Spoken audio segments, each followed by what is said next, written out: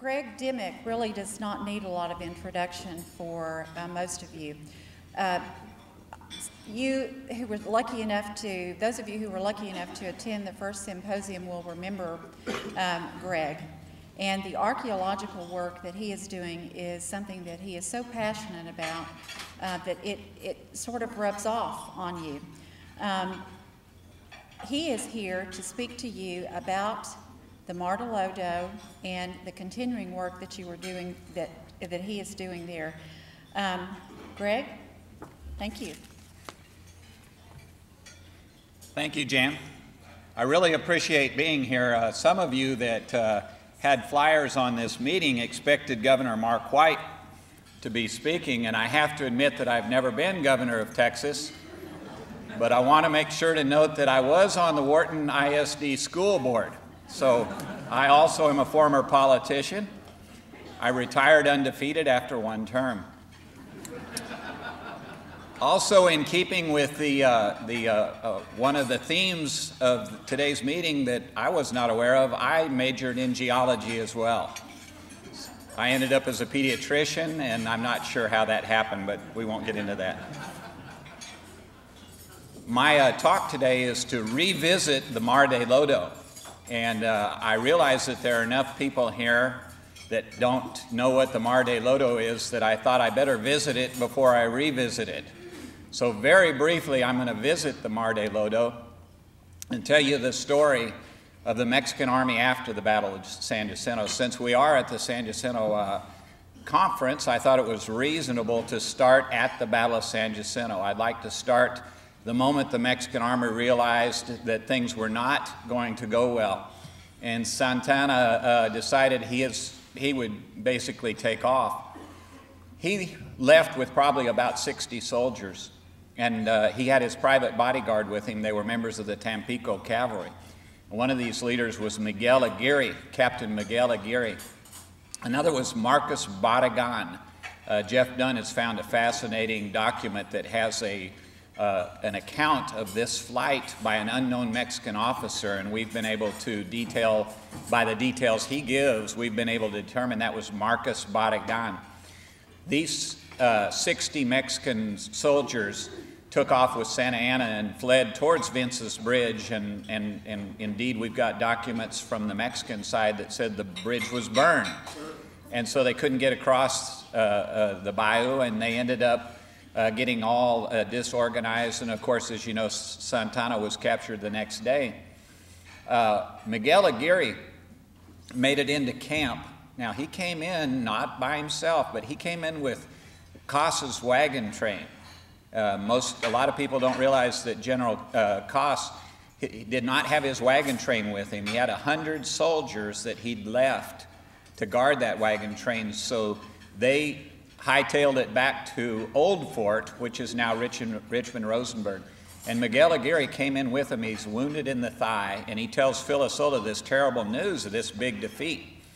Well, making a very long story somewhat short, Philisola decides that the best thing to do is reunite all the Mexican forces in the area. Most people don't realize, as we've talked about this morning, that the Battle of San Jacinto is not the end of the story. We had 2,500 Mexican soldiers in the area.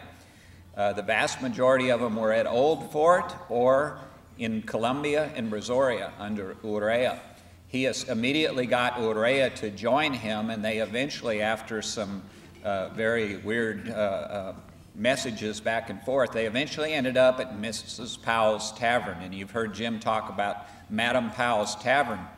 This is where they had their big meeting to decide what to do. Now remember, when they had this meeting, they had no idea whether Santana was alive or dead. They didn't know if there were any survivors other than the few that had trickled in, including Miguel Aguirre. So the generals had a big meeting on April 25th, 1836 at Madame Powell's Tavern to decide what to do.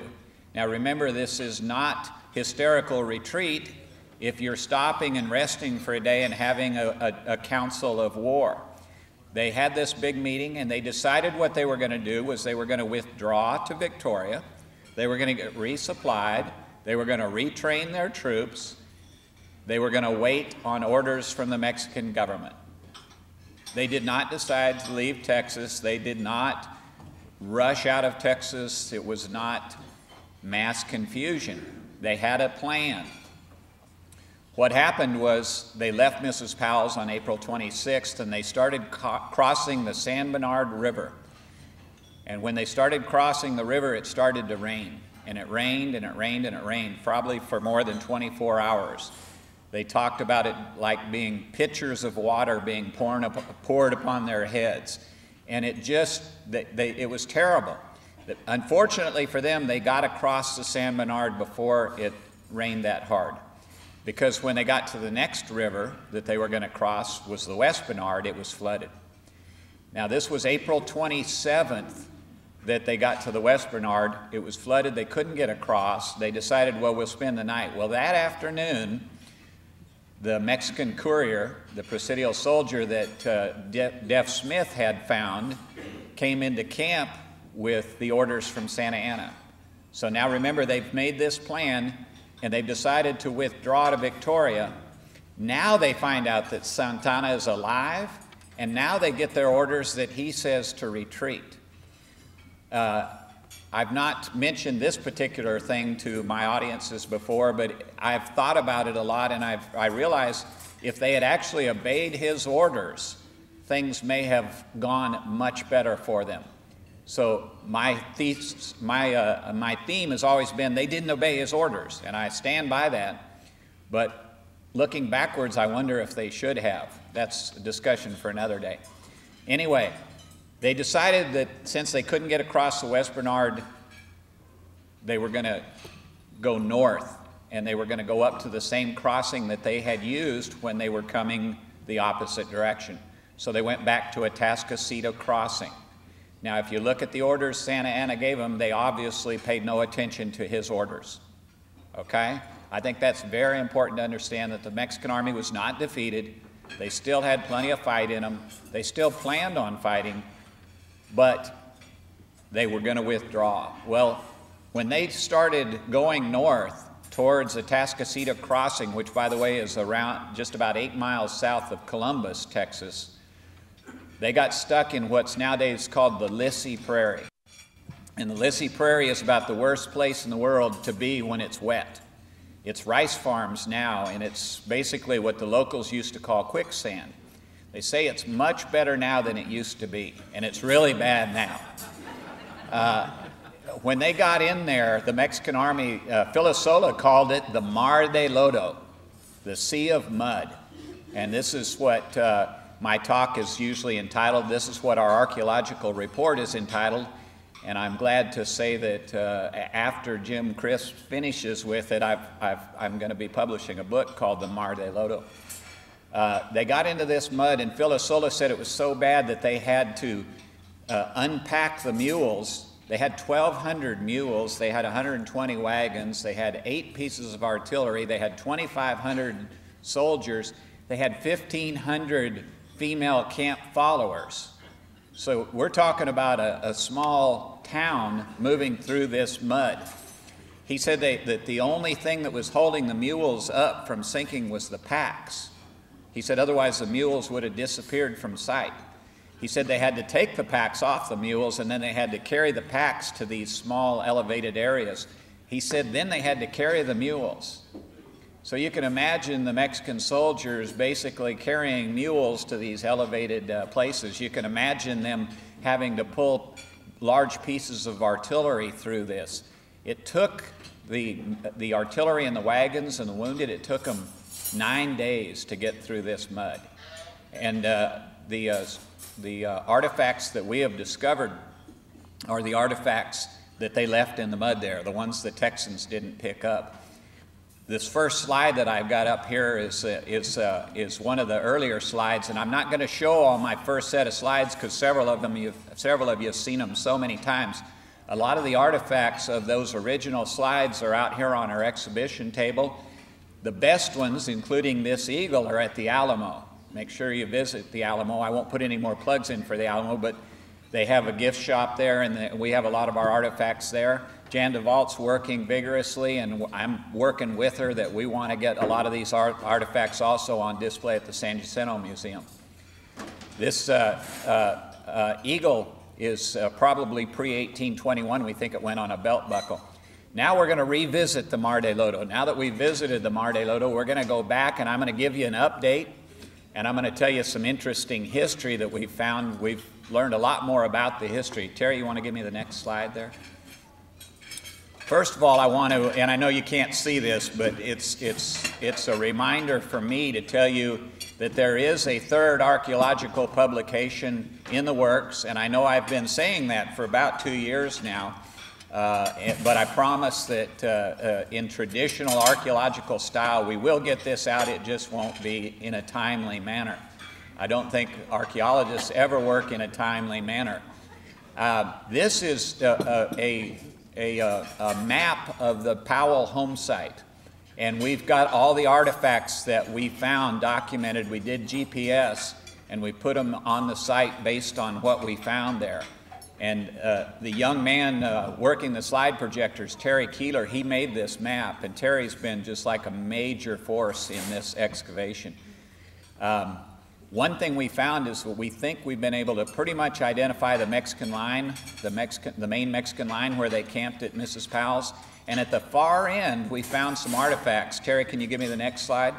At the far end of this Mexican line, we found some artifacts that seemed to be, there was more ceramics. And we found this rectangular button. It's very ornate. I know you can't tell it. I've asked my buddies if they've ever seen rectangular buttons, and they said that this is a first for them. It's silver plated, and it's very ornate, and we consider it a civilian button. So we are theorizing that we've basically found where the soldaderas, the camp followers, camped at the far end. Next slide. One other artifact that we found out there, and we almost discarded this as a piece of a beer can. We just about thought, oh, that's aluminum. And then we realized, no, that's not aluminum, that's silver. And we found, Terry found this artifact, and we found it right in the Mexican line in a rice field, interestingly enough. And we've shown this to several of our fellow Mexican Army lovers, and so far nobody's been able to give us any detail other than the fact that it's a decorative item. It obviously has a hole in it. We think it might have decorated a saddle, etc. You want to give me the next slide, Terry? This is real interesting because we found this and the next artifacts that I'm going to show you. We found them in the very same area. This is a lock and a key, and it's brass, and you can see that the key has a diamond shape, and then the lock has a diamond shape. We think it was probably on a small wooden box. Of course, the box is gone. Terry, you can give me the next slide. In the same general area, we found money. And it's kind of interesting. We have found very few coins, and when we find them, they've been very small. These surprised us. In that area of that lock and key, these two larger coins are 8 real coins. They're Spanish. One's 1814, the other one's 1815. And the middle coin, which is broken in half, and by the way, we did not break it. It had been broken, we don't know, possibly at the time it was dropped because it's very thin. That's a 4 real coin. It's so worn, there's no date on that. But we found these. Terry, can you give me the next slide? We found these in the same area, so we think it might have been a money box. This is the back of the same coins. You can give me the next slide. I threw this in here because a lot of people have been very interested in the knife that we found that's at the Alamo. We have a Bowie knife, for lack of a better word. I'm going to let the guys that are experts on Bowie knives argue about whether they should be called that and whether ours is one of them. But we've had several people look at that knife in the Alamo, and they say that it's very classic design. It's got, I believe they call it a coffin-tipped handle. And we had always forgotten somehow to get a good slide of the tip that we believe went on that knife. We believe this was a brass tip that was at the very top of the handle on that knife. So a little bit more information for you knife lovers. Next slide, please. By the way, that knife was in a site that is very unique. We don't think it's part of the Mar de Lodo. We think that that knife was found at a site that's an Orea site. We believe that we've stumbled across a site that was an advancing Mexican Army site. We think it was Urrea as he was crossing the West Bernard River, probably April 19th, 1836. We believe that's what we found there. These are brass or copper, I should say copper. The Texans called them copper shot. The Mexicans actually called them bronze. For some reason, I've ended up calling everything here brass, but to me, you can use the words interchangeably, brass, bronze, copper. But this is copper shot. We've only found 3 of these musket balls that are copper. The rest of them are all lead. But the reason I wanted to bring this up is because I wanted to tell an interesting story, and that is this idea about the copper shot being poisonous. One of Jim's favorite characters, Herman Ehrenberg, talked about how they used poisonous copper shot, the Mexicans did. And I found an article in the New York newspaper that talked about the vile, evil Mexicans, how villainous that they would use copper shot, because everybody knows that copper shot is poisonous, and if you get wounded, you will die because of the copper. Dr. Labadie's story of San Jacinto talks about a young soldier named Olwen Trask. Olwen Trask was wounded on April 20th during the skirmish. I say skirmish, it was, I believe, more than that. There was cannon fire from both sides, and Trask said that he heard the cannon fire and then he felt a stinging in his knee. Well, Dr. Labadie examined him and told the other physicians that he felt like it was probably canister from a cannon, and he thought it was probably copper, and they better get it out. Well, he said, and as a physician, I can feel for this. He said, but he wasn't my patient. He was these other doctors' patient. He said, so I let them take care of it. It's like I went and took care of my patients. I don't know if he had insurance or not. He said that about 3 days later at De Zavala's house, which, by the way, is where they took all the wounded, at De Zavala's house, he came across Trask again, and he said Trask was suffering greatly. And now he was even more convinced that this was the evil copper canister shot. And he told him, you've got to amputate. He said that Trask begged him to amputate his leg. And he said he went to get his gear, but by the time he got back, Trask had been moved to Galveston. And he said he finally caught up with him in Galveston, and by the time he was in Galveston, it was too late to amputate. And Trask died. Olwen Trask died, and he said after he died, at the autopsy, they took out the ball, and he said it was one of the evil brass or copper shots, indeed, and that's why he died. And I think it's really fascinating to think that both sides used primarily lead. And as you know now, it's lead that we found out that's poisonous. And if they had all used copper shot, they probably would have had less trouble. Next slide, please. This, to me, is one of the more exciting things that I wanted to show you today. This is an item that was discovered in a area that's already been excavated, but when we are bored, go out and re-excavate areas and look for new things. And I know I had excavated or metal detected within 5 feet of this object 10 times. And I missed it every time, and my buddy Terry down there stumbled across this. He said it was such a good reading that he knew it was a beer can. But he dug it up anyway, and here was this amazing artifact in almost pristine condition. This is a Granaderos insignia. It's an exploding bomb. We have another one that we had found before, but not near this fancy. This one's a lot bigger. It's got the same size and attachments as our Morelos belt plate. So we think that this may have been a belt plate, but it's got an engraving on it that you can see a scroll engraved on the front. And my good friend from Port Isabel, Manuel Hinojosa, who knows about as much about the Mexican Army as anybody I know, says that he's never seen that scroll on anything but hatware.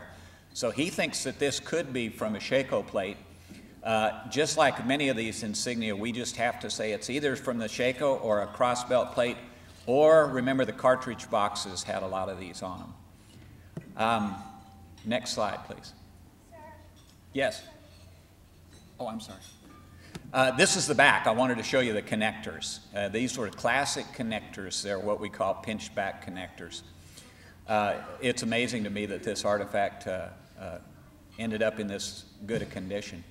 I think that's the last slide. Is that all, Terry? Yep, that's it.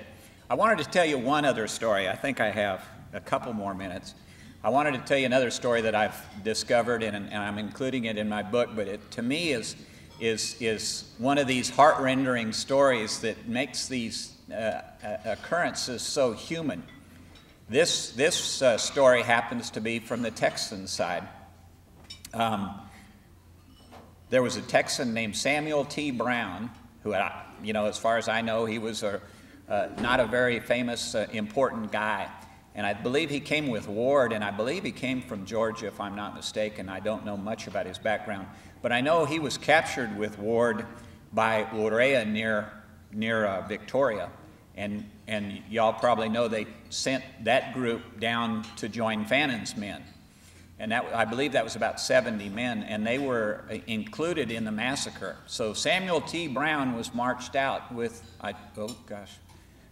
massecution?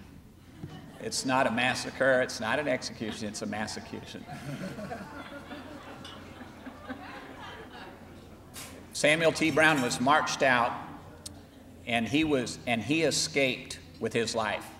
I mean, that's pretty amazing. Was it 13 or 18? I know Jim would know the numbers, but there weren't that many survivors. He was one of the guys that survived.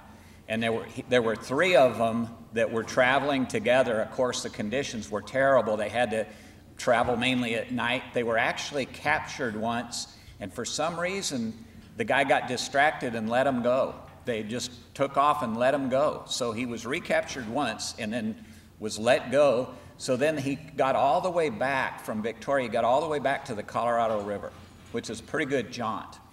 Well, crossing the Colorado River, he got recaptured again. So now he's been captured the 3rd time by the Mexican army. And they took him to Filosola's camp. So now he's at Old Fort, and this is prior to the Battle of San Jacinto, and he's a captive there. He even mentions who he was a captive with. He gives 2 or 3 names, and we've been able to trace one of them back to a guy that was captured at San Felipe. But he gets to Old Fort, and it's just a matter of days later that they get the news of the Battle of San Jacinto. He says by now his boots have been stolen, and so he gets to join the Mexican army in their retreat. So now he's escaped and made it all the way to Richmond-Rosenberg. Now they drag him all the way back. And several of those prisoners were taken along with him, and he had to go barefoot all the way through the Mar de Lodo. So he was included in this whole disastrous withdrawal and eventual retreat. Well, they didn't let him go for some reason. They let several of the prisoners go, but Samuel T. Brown got to go all the way to Mexico City. They took him to Mexico City. Filosola finally brought him back to Matamoros, and in July of 1837, they put him on a ship to go to New Orleans. So this guy was initially captured in March of 1836, and he got freed in July of 1837. Pretty amazing story. In conclusions, I would like to reiterate that in my mind, one of the major turning points, and I know we're getting built up on turning points, in my mind, one of the major turning points was the Mar de Lodo. I believe that the Mexican army still had some fight in them till they got trapped in this mud pit. And once again, talking about hinges of fate, it seemed like anything that could possibly go wrong for the Mexican army really, really did, including the Mar de Lodo. So that's my theme, is that the Mexican army still had some fight. They did not obey Santa Anna's order, but after the Mar de Lodo, even though Urrea was finally put in charge, and even though he was supposedly the aggressive, attack-oriented, don't retreat guy, he went ahead and retreated anyway, because I believe that by that time, things were pretty much sunk. I appreciate your attendance today, and thanks for your attention.